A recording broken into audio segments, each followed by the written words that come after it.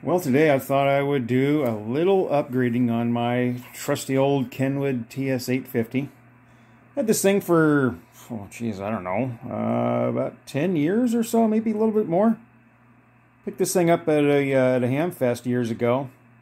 It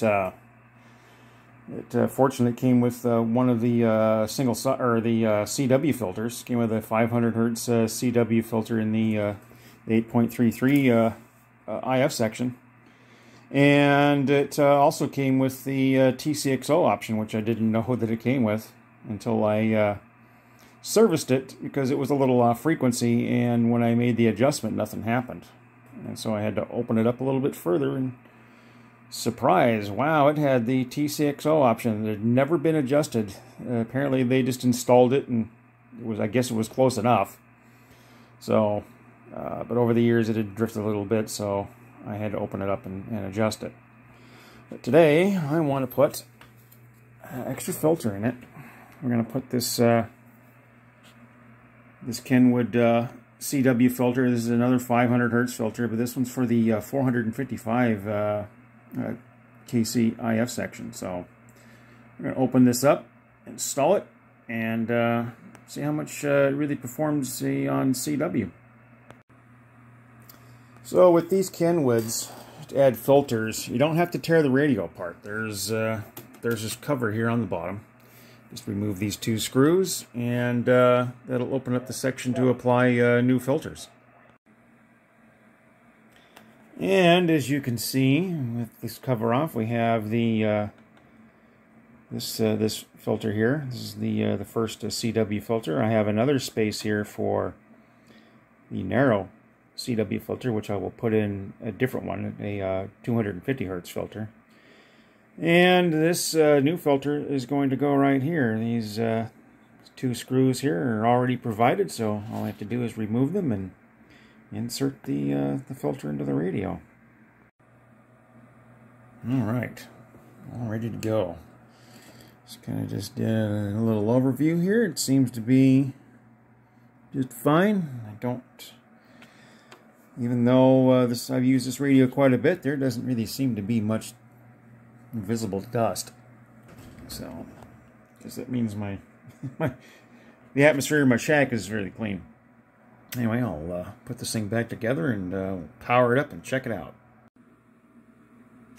Now, before I can put this thing back together, now that we've installed a new filter, we're going to have to change the setting on this dip switch, which is located under this top panel here on the radio.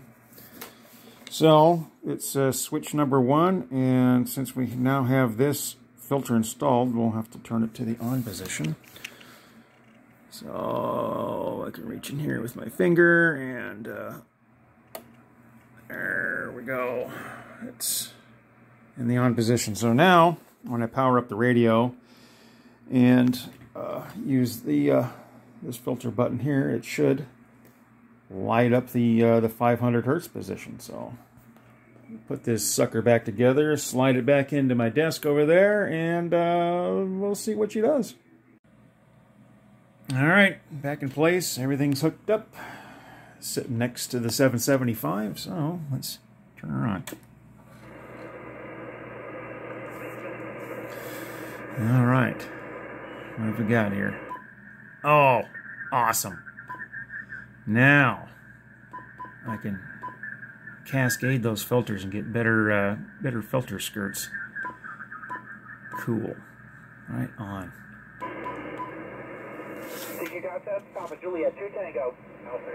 Yeah, we got a contest going on this weekend, so I haven't really done, I've been just mostly monitoring. I haven't participated in the contest, but far out, man. Anyway, yeah, short video, but hey, for such an old radio, these transceivers are pretty decent. There is a mode that you can get into that you can select the transmit width on your filters, which is, I guess this radio was kind of popular with the ESSBers back in the day. You just go into the menu, and you could set your transmit filter to 6 kilohertz, and you could even open it up all the way to 12 kilohertz if you wanted. And of course, you're doing double sideband at that point and using up lots of space. But Nice radio. I've had a lot of fun with this thing.